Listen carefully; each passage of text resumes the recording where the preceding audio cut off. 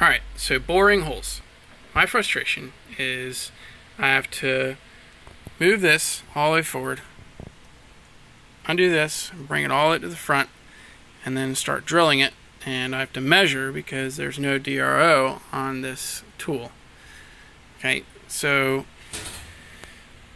I wanted to make a tool that could go here that could do the boring operation.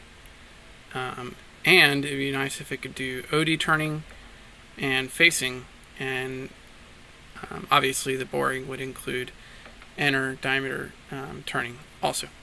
So essentially this tool was pretty close, and I'd seen someone else show off a tool that could do boring as well. So the trick is to feed it in slowly and then run it out. You can't run right in and start doing your boring facing operation. You have to kind of run in, face it, and then come out, run in, but you're slowly running in right there at the last second. So I took this tool and I modified it a little bit. I took a little bit off the back side, a little off the bottom side, a little off the front side, and just a hair off here.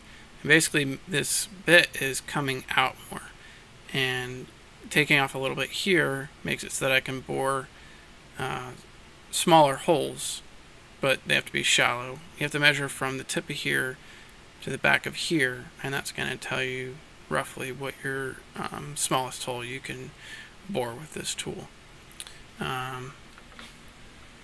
So I did that. I was able to do this.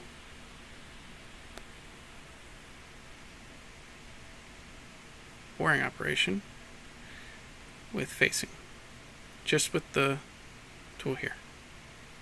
And I was honestly able to take a lot at a time. It wasn't like I had to hair it off. So that was nice. So the only difference is when you come out here to do this OD facing, you reverse your spindle and come from the back side of the work. And that's the only difference.